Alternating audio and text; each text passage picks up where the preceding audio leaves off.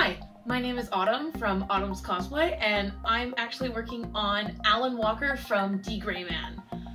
In this video, I'm going to be going over the first part of building Alan's Exorcist uniform. I am currently doing Alan Walker's second uniform, found in the Noah's Ark arc of the show. This includes the second uniform plus the kind of halfway transform between a version of Clown Crown. Including the in-between of Crown Clown, where I'm going to be working on his glowy hand, his flowy cape, all the weird bits and pieces that go with it. I am so excited to finally be building this costume from D Gray Man. I have been wanting to cosplay this since 2013, 2014, when I was first cosplaying from D Gray Man, and now here we are almost 10 years later, and I'm finally getting the chance to build it. Specifically in this video, I'm going to be talking about the first half of making Alan's Exorcist uniform. A lot of work went into this, so I'm going kind of step by step, and you're going to be seeing everything from things I did well to things I didn't do well, and kind of learning together on the way. In this build, I'm going to be learning a lot. I know nothing about zippers. I've never made a glowing claw before. I'm going to learn stuff about wig styling. So I'm going to be kind of showing how I built everything and all the mess ups and things I do on the way, because let's be honest, cosplay is a journey. It is learning how to build things and learning how to do things just to make the character that you love. As always, if there's any questions, you can always feel free to ask me. I'm happy to answer them. And let's get started. Okay.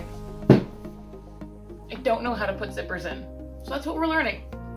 But for this zipper here, it's really weird because it's A, it's a jumbo zipper, and then B, it stops halfway down. Cut my first piece down the middle, and then by the time it's folded over with seam allowance with the lining, it might leave enough of a gap that I don't have to worry about it. That's my current thinking. I could be totally wrong though. So we're gonna try this and see how it goes. To start off, I had a basic shirt pattern. I got this by taking a t-shirt and tracing everything but the sleeves. This way I could modify it to exactly what I needed for Alan. Next, I took a zipper and tried to get the approximate length of what I needed. This way, when I was patterning, I could get an accurate fit, as the zipper would be on me and everything would fit properly. And then I'm just checking to make sure that the zipper does still work. Next, I'm pinning the zipper into the jacket so then I can go and put a loose stitch in to try it on. I went to go sew this and then realized my zipper's inside out. So I'm gonna repin this and then I'm gonna go sew it. All right, so I finished putting the zipper in and I finished putting all the pieces together. I changed my shirt, so then when I put it on, it's a little bit more realistic. The big sweater wouldn't fit my proportions right. And then I also put on a sports bra, which is really similar to what I'll wear when I'm wearing this costume. As I thought, once I put the zipper in, and I kind of put a really quick, just kind of top stitch as if this was flipped over, it does create that little bit of separation that I was looking for. I just have to make sure I do it good when I get to the real one. So we're gonna try this on and see how it fits and make any alterations from there. The top things I'm looking for is, honestly, is kind of a little bit of a boxy look. This fits on Alan really straight and it has this bit of a fold at the waist. So I'm not looking for something super form fit. Here it's very straight, very boxy. So I'm kind of looking for a nice straight line. Might seem easy to achieve, but this kind of gets in the way of that, so I kind of have to play around with it. But we'll see how this turns out. Oh yeah, and because this is a big zipper, I can kind of undo it and it'll be fine.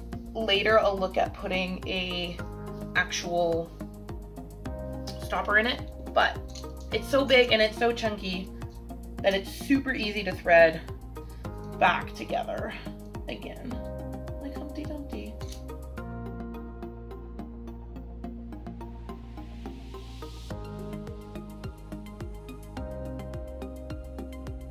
All right, so when looking at this, remember I said here, there we've got this bit of extra fabric, so I'm gonna make a dart in here. Also made this way too long, so the zipper needs to stop about there.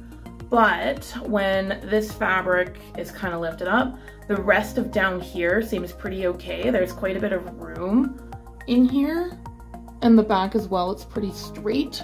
So what I have to do now is lower the collar. So I'm gonna take this all out, lower the collar, add the dart here, and shorten the zipper, and then I'll restitch it back together, see how it looks, and go from there.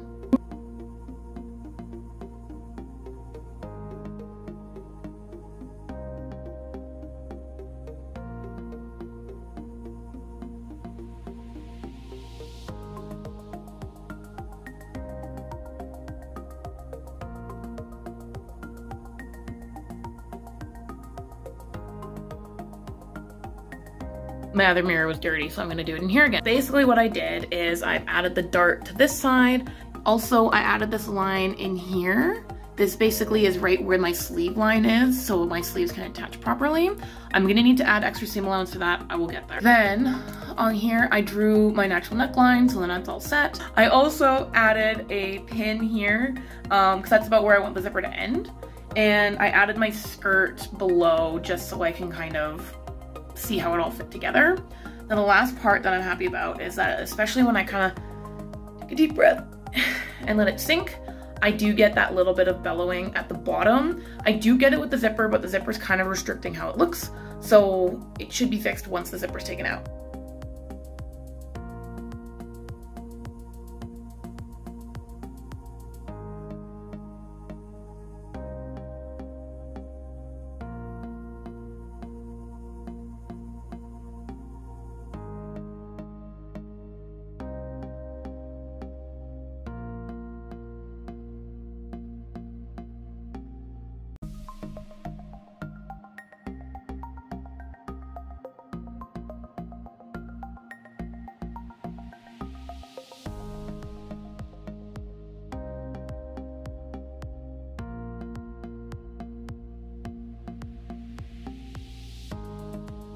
Okay, I think third time's the charm. So again, I'm happy with this. I need this to come in just a little bit, but it should be okay. I can just cut it off and then, you know, make the dart look better, but it's mock up, so I'm not too concerned. But for the rest of the skirt, it's finally at a good height. This is starting to buckle out the way I want it to. So from now, I'm pretty happy with it. I can start patterning where all of the bias tape's gonna go. Because oh my, there's so much.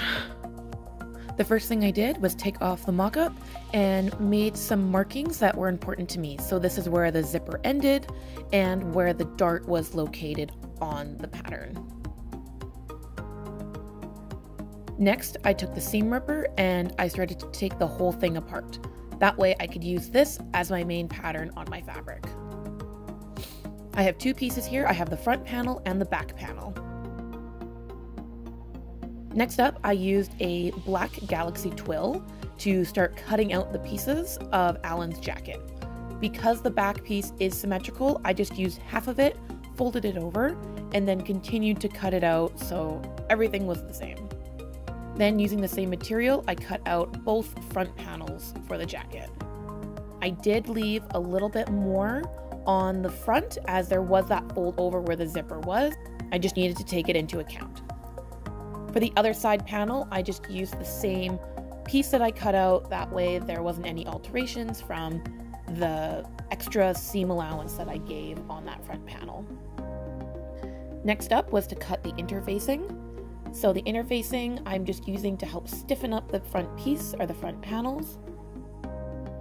Once I had my fused interfacing onto my front panels, it was time to add the dart. The dart was added by taking my pattern piece and slowly marking where the dart would be located. Once that was taken off, I was able to pin the dart together and throw it through my sewing machine. Okay, so what I have here is I have now cut out, interfaced, and done the darts on both front panels here. So these are done. Next up, I'm gonna work on the zipper, the enclosed zipper on the left panel. There should be one right here. And I've never really been good at zippers. I have a notorious route for being bad at them. So I've done a couple of practice ones here, and I'll show you what I've done. The only issue I have is that it's not only an enclosed zipper, it's a jumbo zipper enclosed zipper.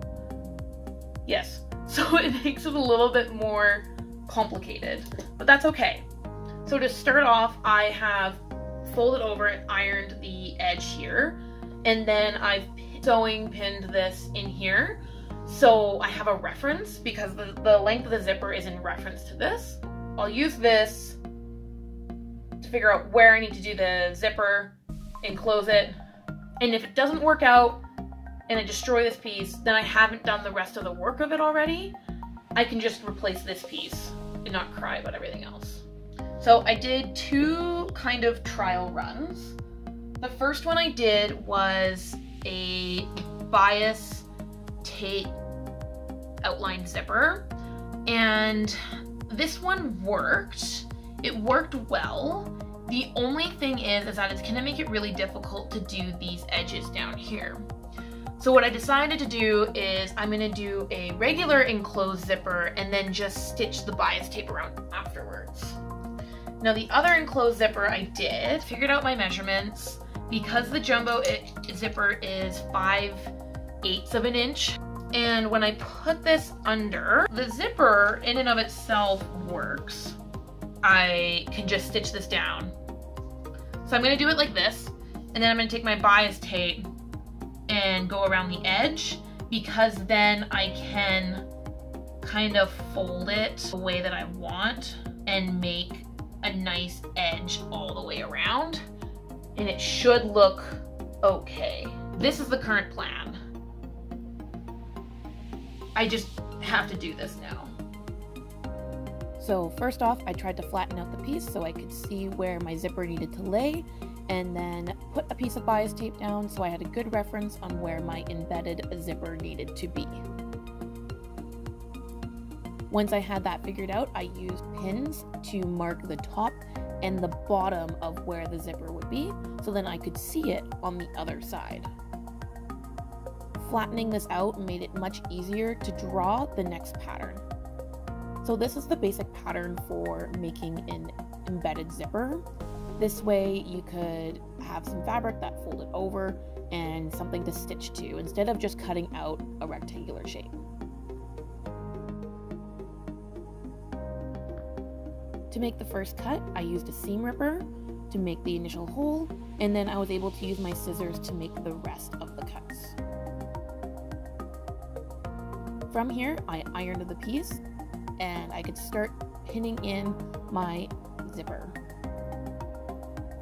Next was placing the zipper into place, and then again, I'm just checking to make sure that the zipper works.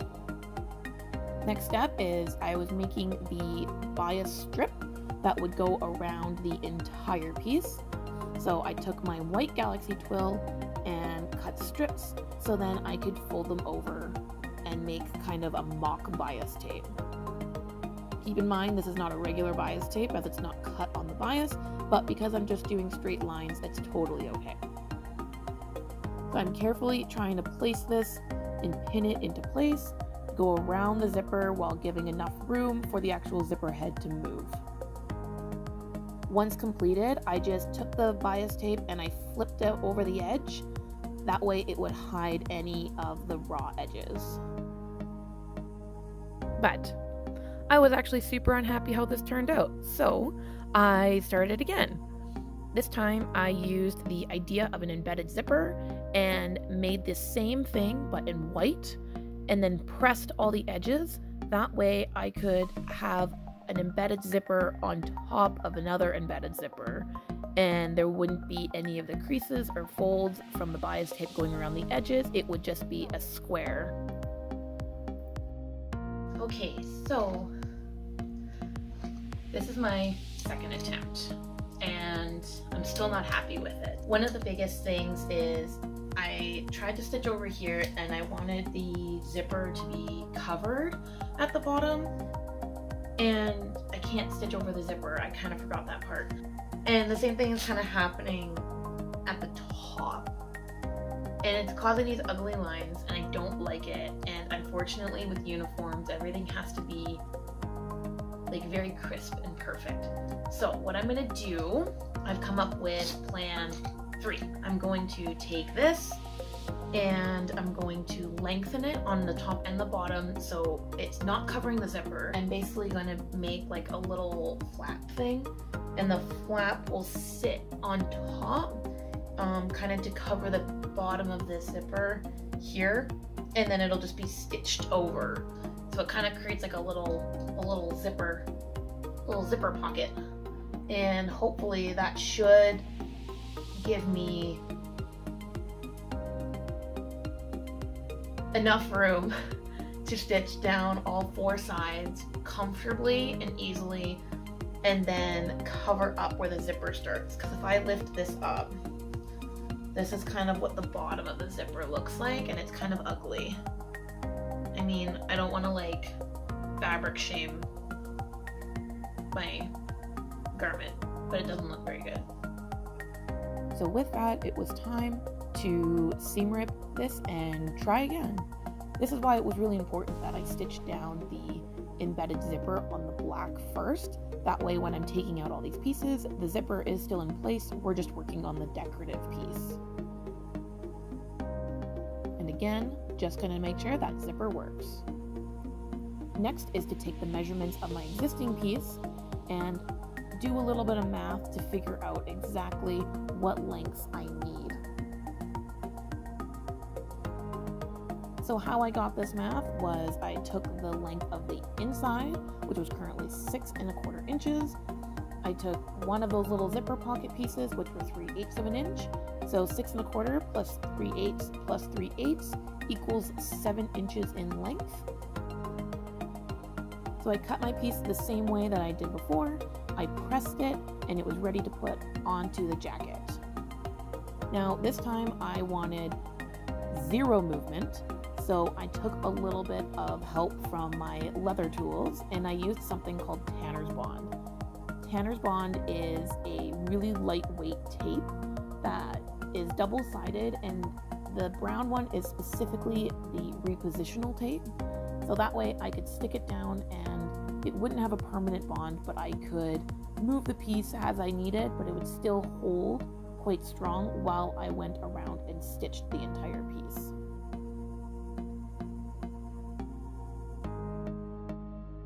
So placing this down, testing the zipper, as I can see there was a little bit of gap issues, so using the Tanner's Bond I was able to place it down exactly where I needed it to be, and then retest the zipper again as many times as needed. I decided at the end to put a little bit of a zipper pocket at the top. I know you don't usually see that, or that the zipper will be all the way up most of the time, but then that way when it was pulled down, it was able to look clean. Next, I used a little bit of super glue and the bottom of a sewing pin, and I just tucked the little edges of all the corners into place. This is a really tough spot as the interfacing was holding onto the bond, but just not enough that I liked. This is a more up close look on how it ended up. As you can see, it is stitched on both the inside and the outside. I have this little zipper pocket here, so when the zipper goes all the way down, that way you can't see the bottom of the zipper, but yet it still has that stitch line like I had the problem with last time. Now, when it zips all the way up to the top, it does have this little bit of a buckle and this stopper here, but I'm okay with it because I'd rather this look clean when this is pulled down. Let's see how it's covering it. When I pulled it down, this left it exposed, so I kind of had to pick the lesser of 2 evils. I have finally done that, and I'm really excited. Okay, and with that, we're done part 1. I was gonna try and put this all together in one video, but then I realized that it was gonna be like 45 minutes long minimum. And so what I'm gonna do is just split it up into 2, possibly 3, because there's so much that went into just the Exorcist uniform alone. That is it for this one. Look forward to the second one where I talk about building the back panel, doing all the top stitching on the uniform, adding the collar, so on and so forth. So I hope you enjoyed it. If you have any questions, again, just comment below and I can help you out or send me a message. And yeah, have a good day.